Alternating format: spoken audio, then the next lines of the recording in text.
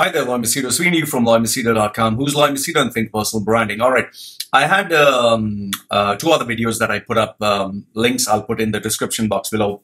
One was 13 things nobody can predict about UAE and 20 reasons why the UAE market will bounce back. This one is 9 reasons why the UAE job market will absolutely change. Okay. Now, will it change for the better or will it change for the worse? That's to be seen. However, these are the 9 reasons that I strongly believe, taking all the information from reliable sources, not just from the hyped up media or the pessimist, the negative media, from reliable sources, from people who are actually working in the market. 9 reasons why the job market will change. The first one, okay, is obviously Expo 2020. Now, the UAE government has put so much on the line. They have put their respect, their reputation, their marketing activities, everything into Expo 2020. Okay. So obviously, when you have a lot of construction going on, you'll have to take care of those people. You'll have to take care of those companies. So there is something happening. There is something happening. And because of which new jobs have come up. New positions have come up, new requirements have come up.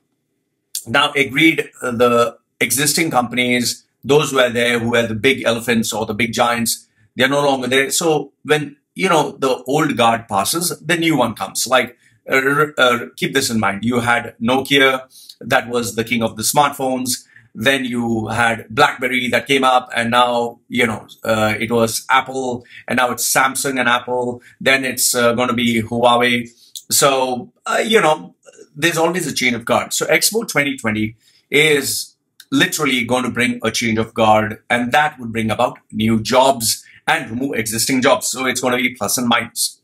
The second one is the introduction of new projects. Now, UAE depends on announcing new projects. That is why even before a project is into 2 or 3 months into its execution, you have another project being announced. There's always new projects being announced. Like you have right now, the buzzword is flying taxis. You have mission to Mars. You have artificial intelligence. You have obviously Expo 2020. You have even the Expo 2020 has not even started, and the buzz has already started post Expo 2020. What's going to happen? So there's always new projects being announced.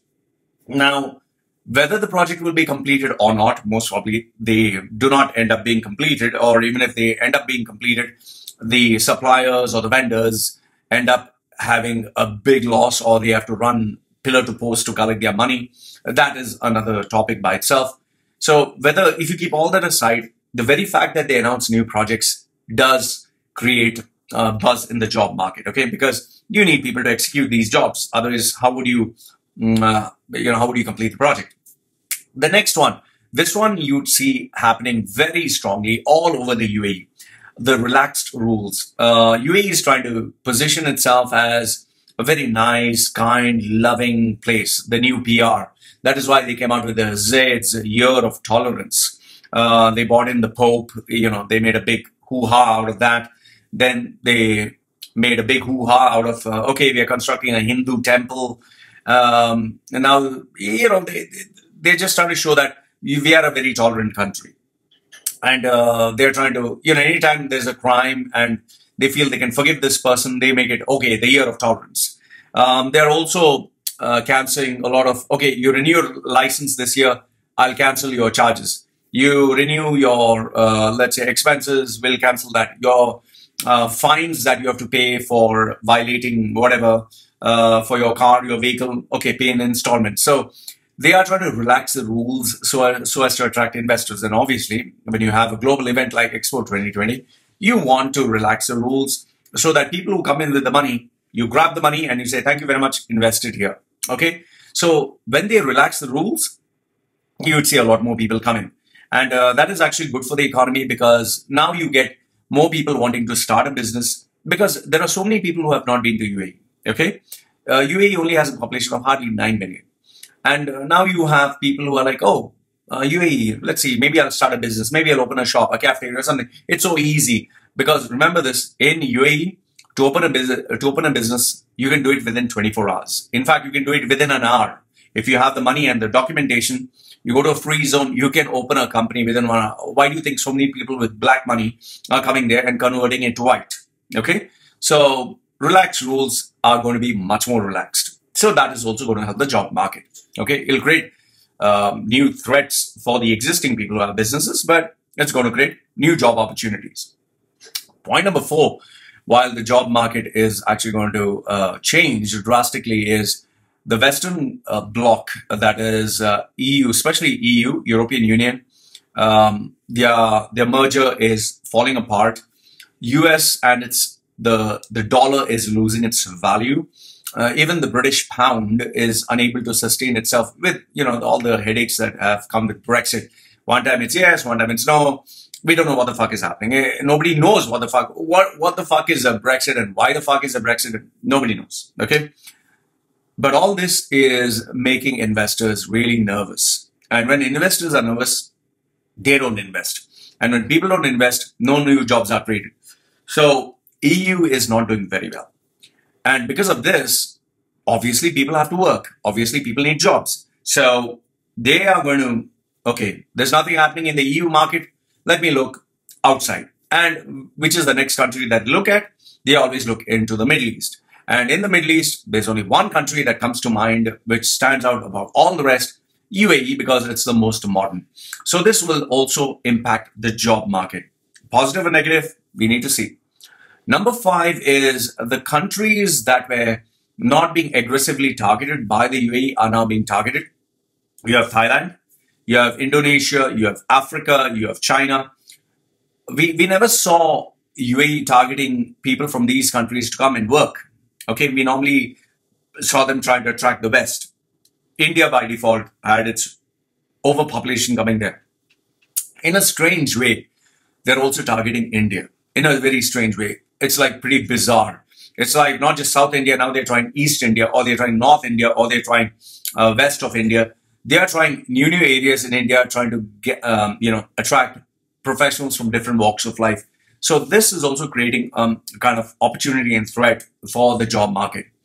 Number 6, this is what I've noticed very strongly because I know key people in different positions. No big salaries are being offered. Before, it was like either very big salary or an ordinary salary, hardly anything in between. Now it's like, apart from the salary, they try to offer something that is equally competitive or attractive, like which is actually a catch, Like they'll offer, okay, we'll take care of your child's education, we'll give you accommodation, we'll take care of your spouse's employment. So something or another, they merge with the salary.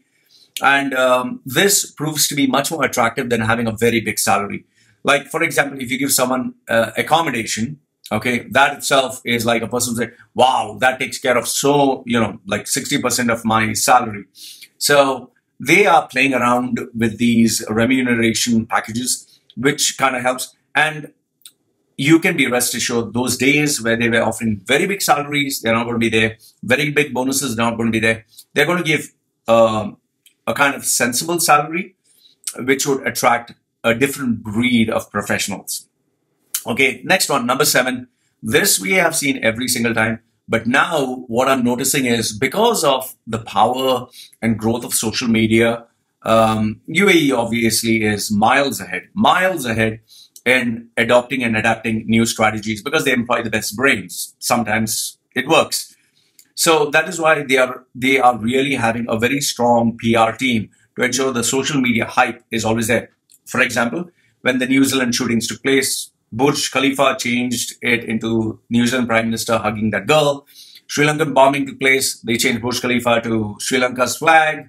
Indian Independence Day, they changed Burj Khalifa. Always that big, at some point it loses its essence. Anyway, so they keep having news that they want to push and make it go viral. Like Sheikh Mohammed visited the post office. He was not happy. That news, they try to push it viral.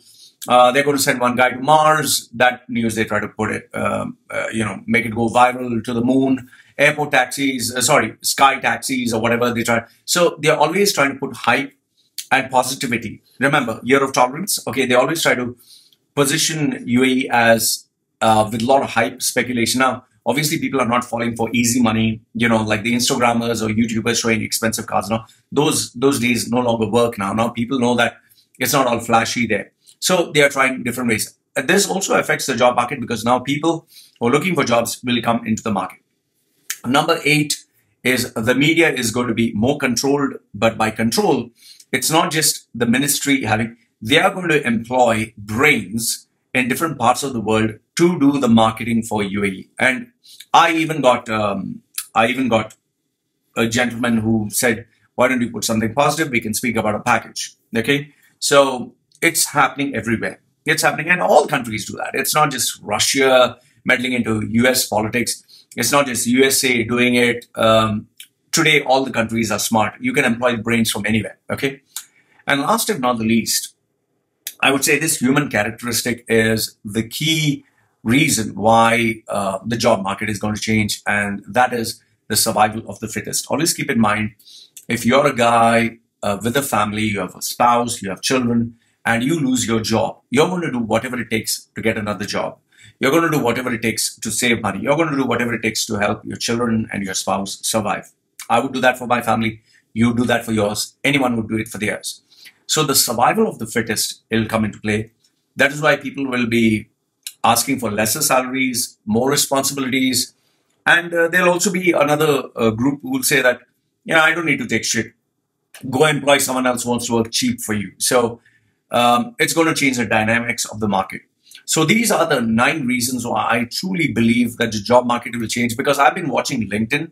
I've been seeing the shift, the pattern of how people are actually applying for jobs. In fact, it's like people are putting up more videos of 1 minute each on LinkedIn. They're putting more, LinkedIn has become like a dustbin. It's become like a Facebook where people put all sorts of shit also there. Those days where an unemployed female could put, I'm a influencer, I'm a TED Talk speaker, I'm a digital marketer, I'm an entrepreneur. Actual fact is she's unemployed. Those days are gone. Okay. So I can see the shift happening even in social media. So these are the 9 reasons why I feel the job market of UAE is going to change drastically. People are being more intelligent, more smart. They don't want to repeat the same mistakes that the previous generation did. And that is why I feel the entire dynamics of UAE, especially with the introduction of tax, the expenses going up, the unpredictability in the market, the want and need for security, the shift of the brain drain that is happening from the Middle East countries to other places, the lack of unity of OPEC. I think you're going to see major shifts happening in the UAE market. So let me know, what do you think? What do you think? Is it going to be more for the positive or more for the negative? Okay, because I've given you a balanced argument for both. I'd really be interested to know what do you think, and please put your comments down below. I always read them, and I'd love to hear from you. So this is me, Lloyd from Machedo.com, who's Lloyd Machedo in Personal Branding, sharing with you his thoughts. Let me know what you think. This is me signing off for now. Take care.